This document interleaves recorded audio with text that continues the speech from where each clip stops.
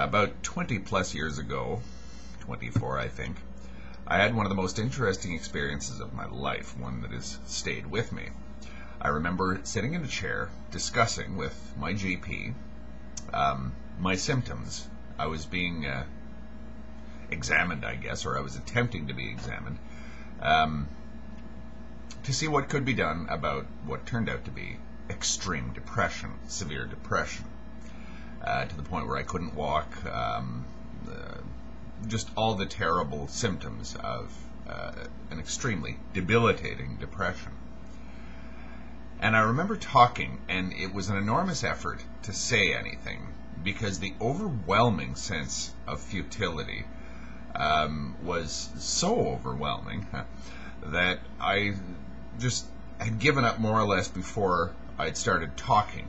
I'd given up any hope of getting my point across of how dreadful it all was.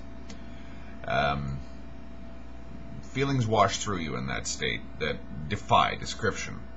Futility, horror, doom, just terrible things.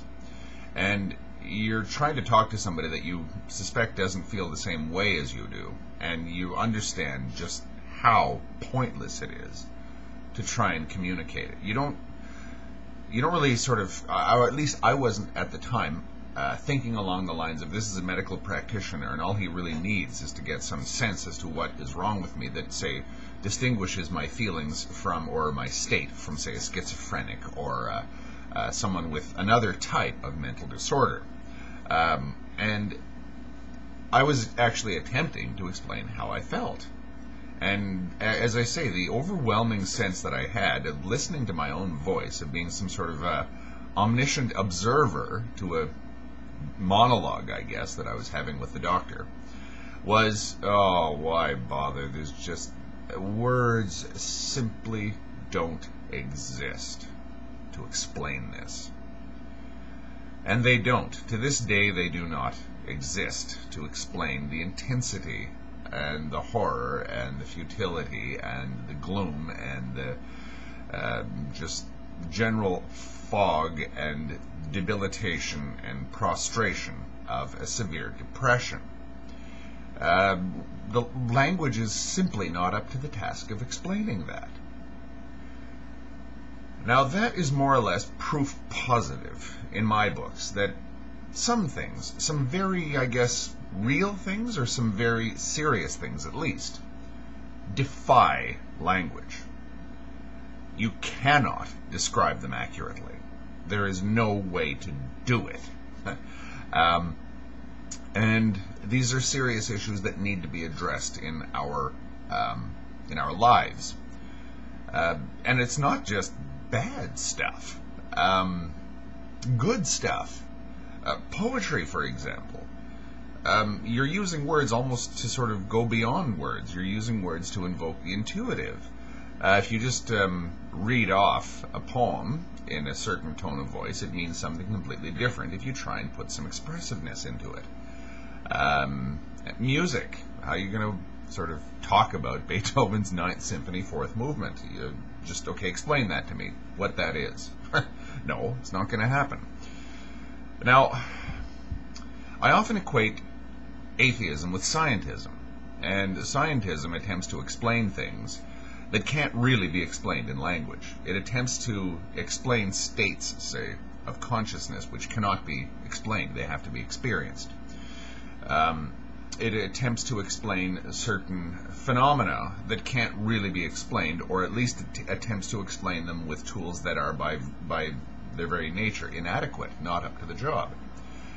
So in a sense, it's one of the arguments that I do have with the issue of labels, and especially labeling in terms of atheist, is the baggage that comes with it, not because there's anything inherent in the term itself, but the baggage that comes with it through the normal atheist culture, the atheist discourse.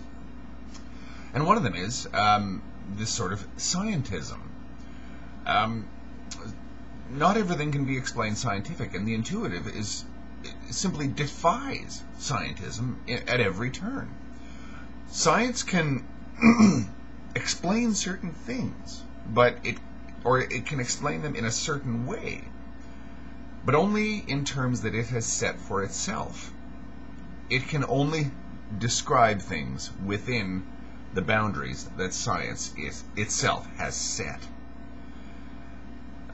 We've discovered, the human race or scientists have discovered drugs that can, or treatments that can deal with people who have severe depression. But that doesn't mean that they can tell us anything about what the experience of depression is. And I think that scientism, which is something of a pejorative, and I don't really mean it to be pejorative, because the term scientism itself has baggage attached to it, massive baggage, which is exactly the sort of thing that I'm trying to avoid. But scientism has, or at least what I believe to be scientism, has baggage attached to it that is so overwhelming, at least in my perception of the word, that I can't really subscribe to it. And scientism, in my mind at least, in my mental association, seems hopelessly interwoven with atheist or atheism, the atheist discourse or atheism, or the atheist meme, subculture, whatever you want to call it.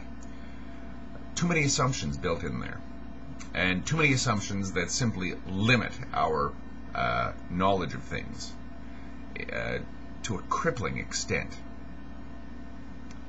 So it's not so much that I have issues with atheism, or even, I suppose, at the end of the day, with scientism.